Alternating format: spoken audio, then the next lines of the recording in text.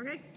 So, David Schrader and I have worked together the last time when I was a junior undergrad at Indiana University, and he was a doctoral student. And do you remember what we played? Played the Haydn D major keyboard concerto. On? A Dowd harpsichord, which we wrested down from the third floor. And I just remember I had a lot of fun with the performance, and I improvised a cadenza.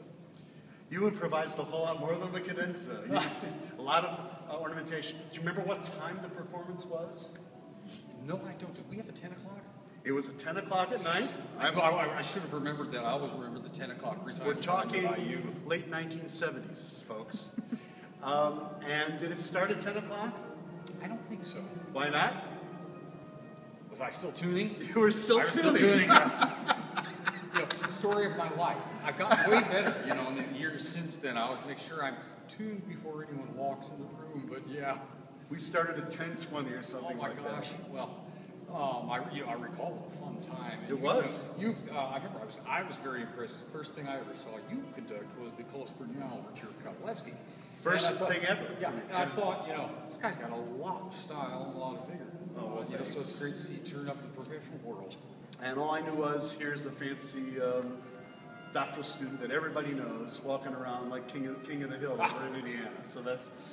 Well, I'm so glad that you're working with us now. Absolutely. It's wonderful. I love this piece. I love all the pieces of the program, but maybe better than anything else, Poulenc once said that there's half of him that's a gutter snipe and there's half of him that's a monk, and the concerto's got them all in it.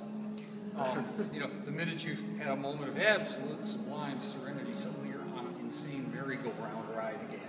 And but then that last part, there's nothing more beautiful than maybe the finale of the dialogue of the Carmelites without the guillotine. Okay, I have one question for you. Yes. Our rehearsal started at 7:15, and on the way to the hall, I was listening to you play live on WFMT world premiere that ended at 6:30. You obviously raced over here, sat yourself down on an organ that you haven't seen before, and within minutes you started a rehearsal and working all the stops. How are you able to do that? Just a lot of experience, I think. One is I've lived with the Poulenc concerto, and it's kind of like going into a good kitchen. You sort of know where everything is. And if you can't find the exact ingredient you need, you can certainly find a substitute. And beat around the bush a little bit, but the most important thing is that we just get it together as an ensemble piece. And I'll have refined a little bit on Saturday, but things were pretty much just as I expected to find them. So it was really nice. Well, we're looking forward to a wonderful concert on Sunday. Me too. I was going to ask, but I don't need to do this for Facebook.